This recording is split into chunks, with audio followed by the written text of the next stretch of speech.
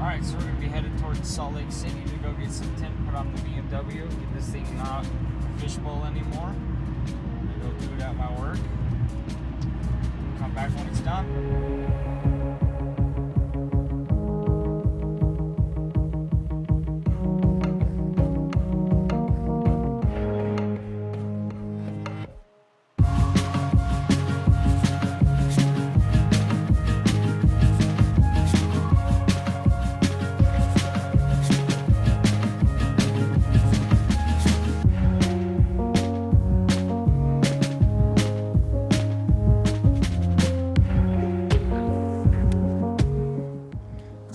Got back from getting the car tinted. Here's the final result. With 5% all the way around with a vinyl banner that's just black, gloss black. Super nice. Super dark, no one can see in. Couple fingers, I still gotta work out. Haven't tinted a bunch of cars. This is my second personal car that I've tinted.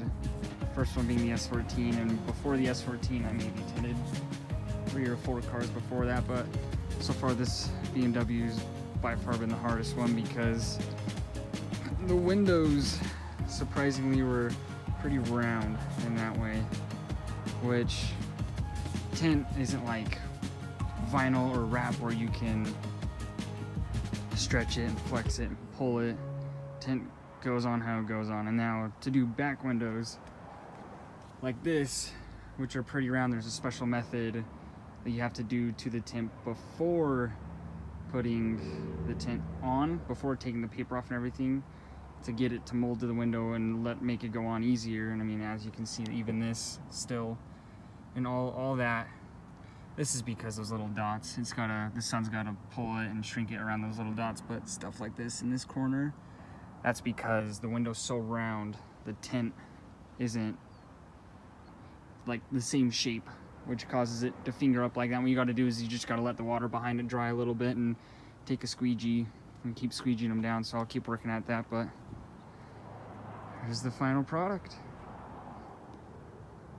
I figured before ending the video I should give you what it looks like inside as well. So I'm gonna grab my keys. So let's see.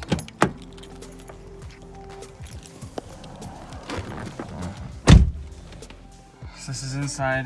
That's the tint strip. It's about 8.5 inches from the top of the seal. You can see there's the A-line. Don't tell anyone that. It's definitely not illegal. And there's just the go around. I left a towel back there. Put that towel up to keep from getting the carpet too crazy wet when spraying water on it, but feels nice in here. So I'll keep working at getting those fingers down, but that's where this video is gonna end. Next video will be putting coils on this thing, so stay tuned for that.